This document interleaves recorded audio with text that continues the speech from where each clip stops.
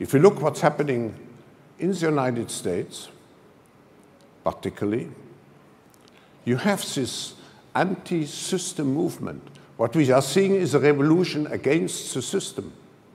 So this is the Antichrist system that they're pushing on us that wants to program us the way they want us to be programmed. They want to control us. They want to enslave us. They want to oppress us while they get richer. Now, check this out. So even since a young age, even through the school system, the educational system, they educate you and they give you a limited form of information, right? And they educate you with the kind of knowledge and information they want you to have, but it's a limited form of information. And if they can program you this way for so long, guess what? You're not aware of it. You're going to end up submitting to their system. They manipulate you and deceive you into submitting to their system unknowingly. Now, they train you to be workers. They train you to be slaves. And most people in this world just go along with it because they don't know any better. But you notice God's chosen people, the few chosen people, you know, if you've been one of those people growing up where you always question what you've been taught. You've always questioned the school system, questioned society, not even because you were rebellious, but you knew in your mind like, there's something more to life. There's something they're not telling us.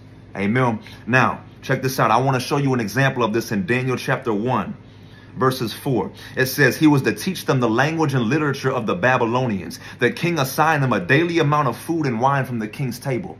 A daily amount of food and wine. Now, think about the spiritual revelation that comes with this. They want to teach us their language and their literature. Not the language and literature of God, but the language and the literature of their system, the limited form of information that they want us to have. Because if they can program us this way for so long, it sears our consciousness and our awareness of there being any kind of God, any kind of higher level of spiritual revelation. It completely keeps us unaware from the wisdom of God. Now, when we're programmed this way, now they can control us. Now they can enslave us, right? Listen, they don't want us to be people of God. They don't want us to be people that walk in purpose.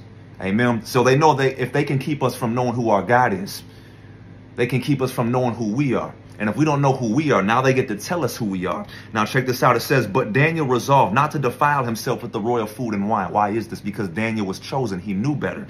Now, it says, but the official told Daniel, I am afraid of my lord the king, who is assigned your food and drink. Why should he see you looking worse than the other young men your age? Now, you notice he was basically trying to manipulate Daniel's perception. He was trying to tell Daniel, if you don't eat the royal food, if you don't take our literature and our language, you're not going to be as nourished as the other young men. But it was a manipulation. Amen. So the system is going to try to tell you one thing. They're going to try to give you this knowledge and say it's the right knowledge, but it's really the false knowledge. It's not what God said. This is also like divination. It says, please test your servants for 10 days. Give us nothing but vegetables to eat and water to drink. Then compare our appearances with that of the young men who eat the royal food. At the end of the 10 days, they looked healthier and better nourished than any of the young men who ate the royal food.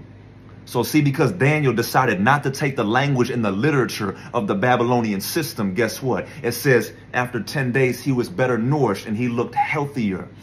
You notice people who are enslaved to this system, when they're about 40 years old, they look in 60. Why? Because you first die spiritually. All right. The language and the literature, the information that the system gives us, you first die spiritually, then you die physically. But listen, we are the chosen remnant of Jacob. Amen. We are the ones left over, the ones that God is raising up in these last days, the apostles, the prophets, the evangelists. We are the remnant of Jacob that they were prophesying about thousands of years ago that would rise up in these last days and would no longer submit to this Antichrist system. I want to show y'all something. Isaiah 11 verses 8 through 9, it says the infant will play near the cobra's den and the young child will put its hand into the viper's nest. They will neither harm nor destroy on all my holy mountain, for the earth will be filled with the knowledge of the Lord. It says the infant will play near the cobra's den. The young child will put its hand into the viper's nest. Now, I want y'all to look at this viper's nest. The cobra's den is this Antichrist system that we are living in. It says in Isaiah 59, it says they hatch viper's eggs. And the one who eateth of these eggs, meaning the one that takes in this information, the one that eats the royal food, it says, he that eateth of these eggs dies. So you become spiritually dead. When you take in the information and you follow and submit to this Antichrist system, when you eat the royal food, guess what? You become spiritually dead. And the Bible says you too will break out into a viper. Y'all with me or y'all ain't with me? Oh, here, this is good. Come on here, somebody. The infant will play near the cobra's den.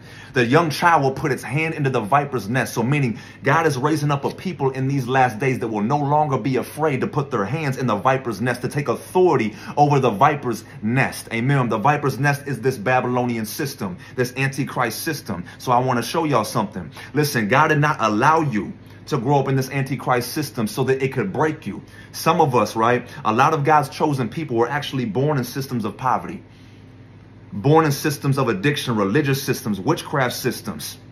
Amen. Systems that were designed to oppress us. That's why the chosen ones in these last days, it looks like rebellion. It looks like rebellion, but it's not actually rebellion. It's God bringing his order back down here on earth. And God did not allow us to grow up in these systems so that they would break us, but to give us revelation and understanding of these systems so that when we grew up and got old enough, we could break it, not let it break us. We grew up in these systems that have revelation and understanding of these things so that when we grew older, we could oppose it, not submit to it. Come on, y'all with me or y'all ain't with me? It says the young child will put his hand into the viper's nest. Listen, when God told Moses, throw your staff on the ground, it turned into a snake. But God said, pick the snake up by the tail. And what happened? It turned back into a staff, meaning it turned back into his authority. God is raising up a chosen people in these last days that are going to take authority over the viper's nest. Come on here, somebody. Y'all with me? Hey, listen. God is raising up a people in these last days that are going to begin to, yes, wage war against this Antichrist system, that are going to take authority over the viper's nest. We will pick up the snake by the tail and we will take authority over it. Come on here. Listen, I want to show y'all something else too. You notice how all the elites of this world, they're trying to build bunkers and they're trying to build caves. They're trying to build hiding places because they know something is coming. Amen. They know something is coming. They're not going to say it's God's wrath, but they know something is coming. Listen, Revelation 6 verses 15 says, then the kings of the earth, the princes, the generals, the rich, the mighty, and everyone else, both slave and free, hid in caves and among the rocks of the mountains, fall on us and hide us from the face of him who sits on the throne and from the wrath of the Lord.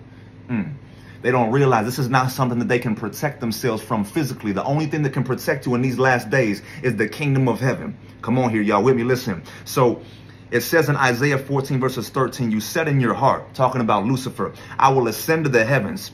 I will raise my throne above the stars. I will sit enthroned on the mount of assembly. I will ascend above the tops of the clouds. I will make myself like the Most High. But you are brought down to the realm of the dead, to the depths of the pit. So when Satan came down from heaven, got kicked out of heaven, it says he came down with fury and came down to deceive the entire world. And what he's doing is this Antichrist spirit is now trying to use the elites of this world to put himself back at the highest point because Satan wanted to enthrone himself again. But it says in verse 9, then the realm of the dead below is all astir to meet you at your coming.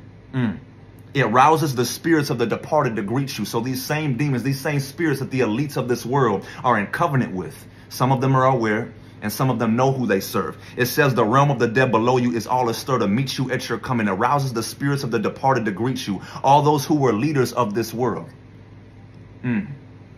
Listen, this is profound. It says in Isaiah 24 verses 21, in that day the Lord will punish the powers in the heavens above and the kings on the earth below. They will be herded together like prisoners bound in a dungeon, and we will make captives. The Bible says that the ones who overcome, we will make captives of our captors and rule over our oppressors. Listen, if you one of them chosen people in these last days and you know what's coming, and you know what's coming to the elites of this world, you know what's coming to this Antichrist system, the Bible says that we will rule on God's holy mountain. Amen. It is time to stick your hand in the viper's den. It is time to take the snake by the tail and take your authority back over this system. Come on, let's get it.